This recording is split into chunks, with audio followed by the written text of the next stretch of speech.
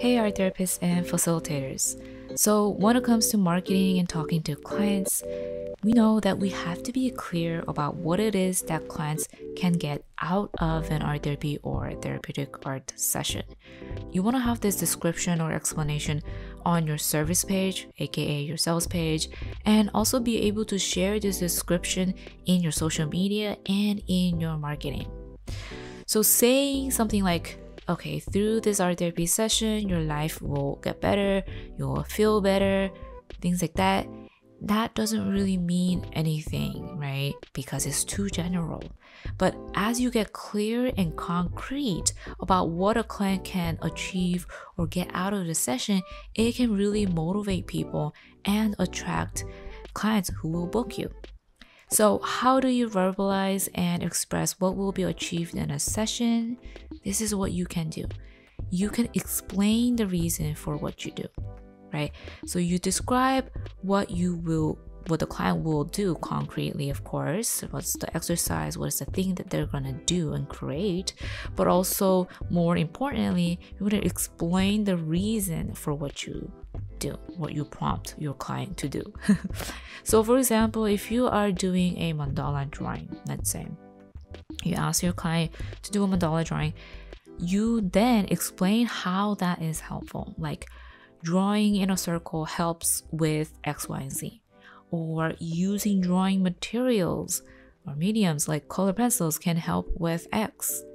And you can also tie that benefit to the overall goal you have for this session or this program, right? Why having this benefit will actually contribute to the client achieving that goal. So maybe your program is about finding one's calling, right?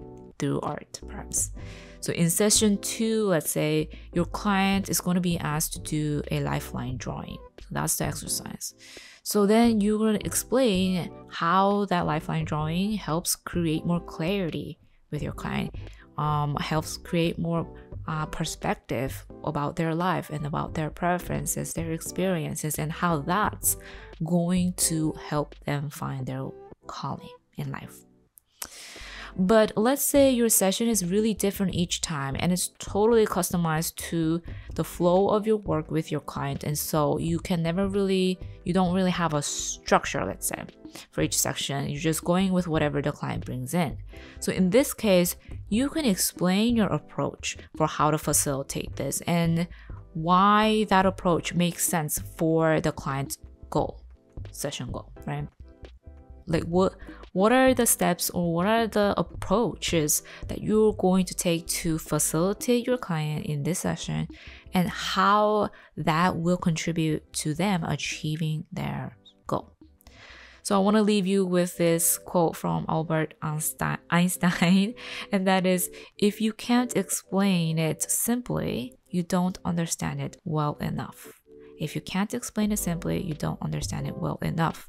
So this is just saying how it is so important to be able to describe or explain very simply. Don't go overboard. Just come back to explaining and practicing describing your session and what they will achieve simply. And you might find that this is hard because it does require you to understand what you are doing very well to be able to explain it simply, right?